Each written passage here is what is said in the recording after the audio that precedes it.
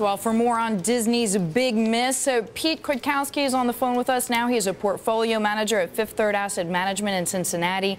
His strategic income fund has outperformed 95% of its peers over a 5-year period, and his firm holds more than 744,000 shares of Disney. Pete, thanks for joining us this morning. How disappointed are you? Are you considering selling any part of your Disney stake based on these results? Well, I think at this point we're going to kind of wait and see what the stock does. I think the stock will be in the penalty box for a while. But some people out there, Disney is a popular name. It had gotten somewhat expensive, so it's possible people look at this as a good spot to pick up exposure.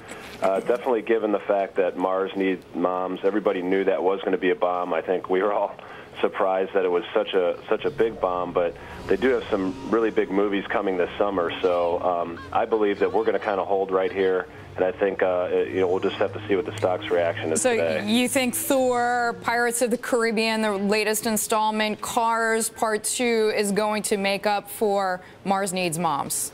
We think it could go a long way to doing that. There's a lot of potential there with Captain America. We actually thought Thor had a good chance to be a disappointment. It looks like it's actually going to at least meet expectations in the early return, so that's good. Pirates has been a great franchise, and Cars has been a great franchise. So we think at this point there's a good chance that they can redeem themselves this summer. Do you think Bob Iger will shake up the studio at some point? I mean, it almost seems like he has to.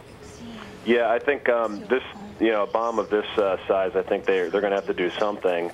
That when you get this kind of disappointment, in our opinion, they had spent a lot of money on marketing, but we hadn't really seen a whole lot out there ourselves, whereas, Thor seemed to be a lot more visible. So I think, possibly on the film front, also on the marketing front there, I think they're going to need to tighten some things up. Okay, Pete, thank you very much. Pete Kwiatkowski joining us there from Fifth Third Asset Management, saying studio changes to come, at least in his opinion, at Disney.